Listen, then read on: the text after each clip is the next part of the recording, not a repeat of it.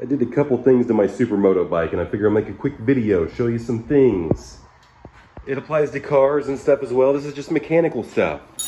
So I haven't ridden this thing in about 3 weeks, and I jumped on it and ripped it around the block, and I realized that my rear brakes are not working. The rear brakes right here, it's the foot pedal. I got a special hand brake right here. This is an aux brake, that's something different. But the master cylinder for it is right here. This wire right here is the pressure sensor for the brake lights. This is Brembo. This would be the master cylinder, and this is the caliper. So I noticed that my fluid was, this is the sight glass for the fluid. It was all the way low. So you unscrew this top cap with a 21 millimeter, and you're gonna top off this fluid, and it should be as easy as just cracking this bleeder. It takes almost no fluid. So you really do need to inspect your motorcycles on your brake fluid. Something like that could happen. I've been a mechanic at a motorcycle shop. I've had over 35 bikes. I've bled lots of brakes. I've worked on lots of brakes. I've worked on lots of motorcycles. So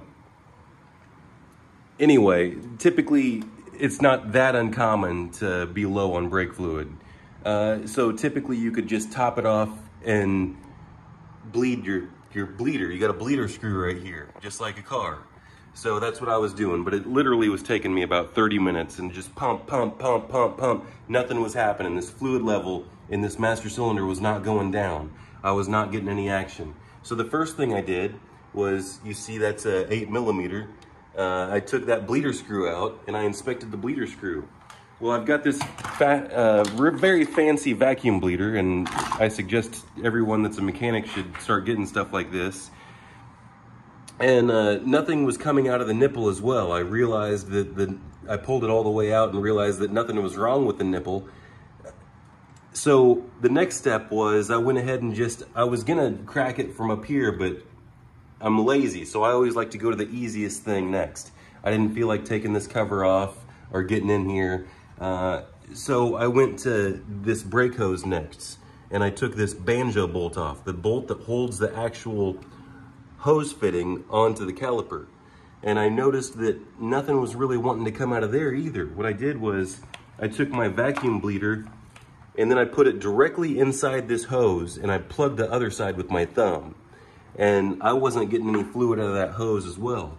And sometimes, you know, sometimes you might, in different scenarios, get fluid by pumping it and maybe holding the lever down, or maybe it flows with the lever all the way up.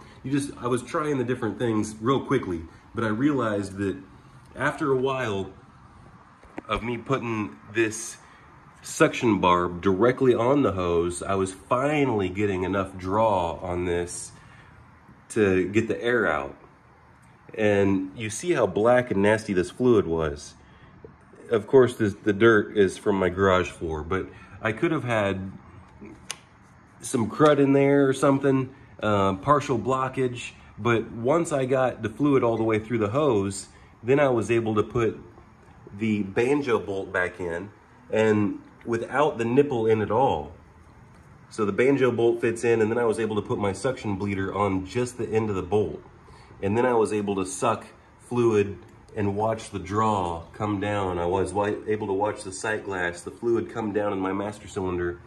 And then I went to the third step, and the third step is normal bleeding, which definitely was not doing anything for me to begin with. Normal bleeding is when you simply pump up your cylinder and then you crack your bleeder screw like this,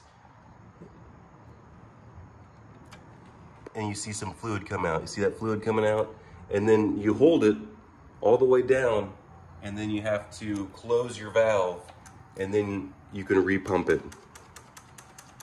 And you'll do that multiple times until all the air is out of the line. So I was able to do that, and everything's in good shape now. The brakes are working absolutely fantastic. I also straightened out my forks from a previous wreck last season, and all the traditional methods were not working because apparently I tweaked it pretty bad. So all I had to do was tie down the front end with ratchet straps, and I took the suspension all the way down to its very limit, and then I loosened my bolts like normal. Just these two bolts, and then the axle bolts. And then I took my plastic hammer and just went tap, tap, tap, tap, tap, tap, tap, tap, tap, tap, tap, tap. And then I put all my torque specs back in for, I do it by hand, obviously. I don't use a torque wrench because I just got the torque wrench specs built in to my hands at this point. But I got everything torqued properly, and now it drives absolutely perfectly straight. So now I just need to put my O-ring. I need to buy a new O-ring kit because I'm leaking some exhaust at the head pipe. And need to put my headlight back on it and do some more ripping because I just got done taking my grainy gear off the front. This is like a 14 tooth. And I just got done putting my smaller sprocket on it. And this thing rips.